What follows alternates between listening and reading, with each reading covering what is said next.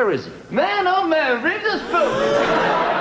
Home Alone, look up in sky and say, what the hell going on up there? Welcome to Top 10 Beyond the Screen. I'm your host, Johnny Rogers, and in today's video, we'll be breaking down all of the celebrities who, for whatever reason, thought blackface was a great idea. But before we get into that, if you don't want to miss another daily video from us, make sure you tap that subscribe button to join our notification squad. Now, without any further delay, let's get right into today's list of the top 10 celebrities who did blackface.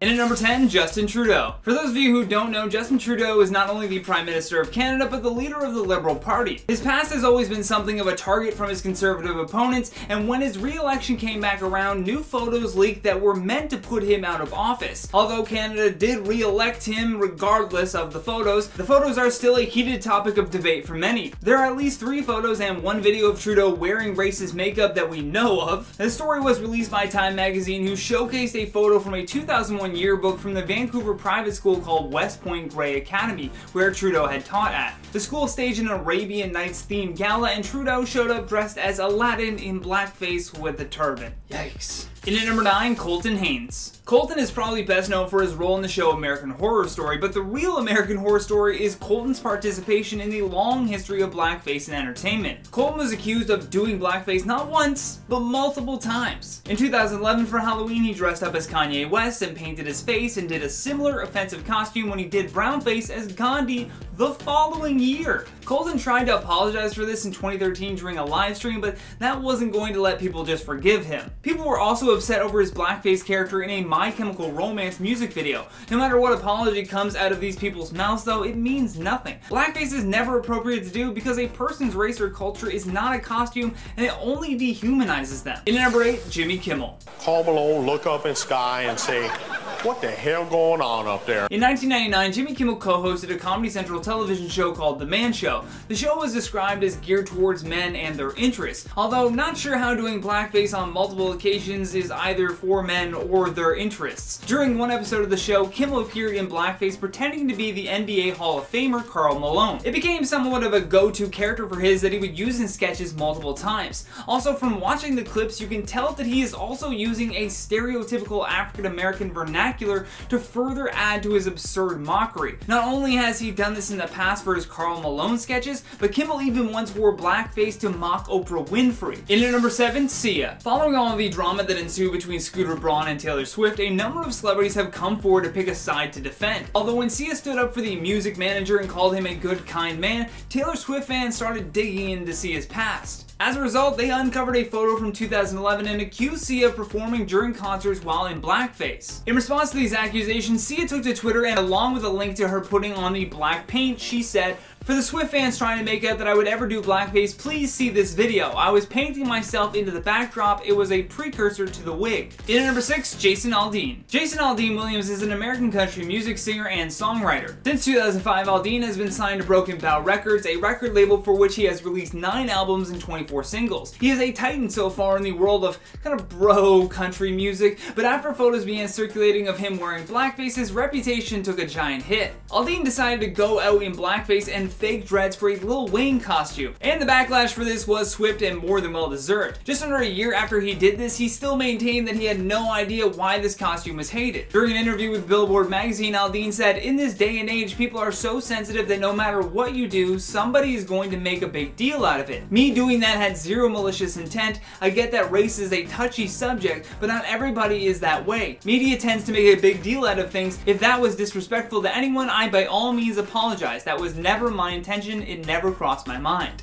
He sure talks a lot, but I'm not hearing any apologies. In at number 5, Julianne Hough. While Julianne Hough was attending the Casamigos Tequila Halloween party, she stepped out of her ride along with some friends dressed as the cast of Orange is the New Black. The main issue with this is that Julianne was dressed as the character called Crazy Eyes, played by actress Uzo Aduba. Along with that, she wore full-on blackface instead of, you know, not doing that and just maybe doing your hair similar.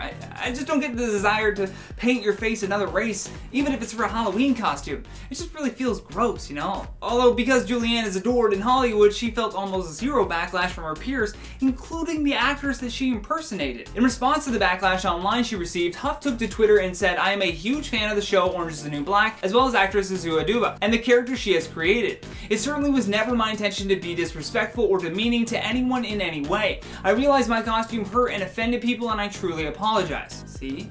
That's how you do it, Aldine. In at number 4, Joy Behar. When photos arose of The View's co-host Joy Behar wearing blackface for a costume, she tried to explain that she was just dressing herself as a beautiful black woman. Although Raven-Symoné seemed very put off by the entire thing and kept asking Behar, "I'm sorry, are you black?" "Yeah, you ain't black." Joy then, instead of just apologizing for this tone-deaf moment, attempted to defend herself by saying that she had naturally curly hair, even though that definitely was not what Raven was focusing on. And so she again asked her, "Yeah, but did you put dark makeup on your face?" For which Joy stumbled to answer. And perhaps the most reprehensible moment of this controversy, though, was when Whoopi Goldberg actually defended Joy's blackface because she was just in a heated debate with Donald Trump Jr. So if it wasn't blackface, then why did Raven-Symoné get so offended by it? I ask you that. In at number 3, Jimmy Fallon. During a sketch for the NBC Tonight Show, host Jimmy Fallon apologized for doing an impersonation of fellow comic Chris Rock while in blackface during a 2000 episode of Saturday Night Live. Discussions of Jimmy's 20-year-old skit surfaced recently after a video of it was posted online. According to entertainment trade media outlet Variety, it was first posted on Twitter by a user named Chef Boy Oh Dear. Love that name. And the tweet showed Fallon as Chris Rock appearing on a talk show. When the clip began to go viral, many people called for Fallon to be fired from the Tonight Show altogether, although instead he just issued this lengthy apology. Fallon tweeted, "In 2000 while on SNL, I made a terrible decision to do an impersonation of Chris Rock while in blackface. There is no excuse for this. I am very sorry for making this unquestionably offensive decision and thank all of you for holding me accountable." God, it's so weird. You know, it's an apology, but you're like, you still did it though, so I'm gonna still look at you in that kind of a light. In at number 2, Ted Danson. At the Friars Club, they have this tradition of roasting celebrities with an understanding that everything goes. It's implied that no joke is in bad taste, and therefore they're encouraged to do whatever they basically want. During the roasts, that is. However, when Ted Danson took the stage, that tradition may have come to an end. While roasting Whoopi Goldberg, Danson turned the event into a tasteless display that left many audience members hiding their faces in their hands while others just straight up left. Everyone cringed in disbelief during the opening monologue by actor Ted Danson, who appeared in blackface and used the N-word more than a dozen times during a series of jokes. And the laugh slowly got smaller and smaller until finally the audience was groaning so much that Danson messed up as he tried to plow through his written material. I wonder if Whoopi will say that this isn't blackface too, just because, well, friends with Ted Danson. Apparently, if you're friends with him, it's that thing. Oh, I have a black friend. You still can't paint yourself black.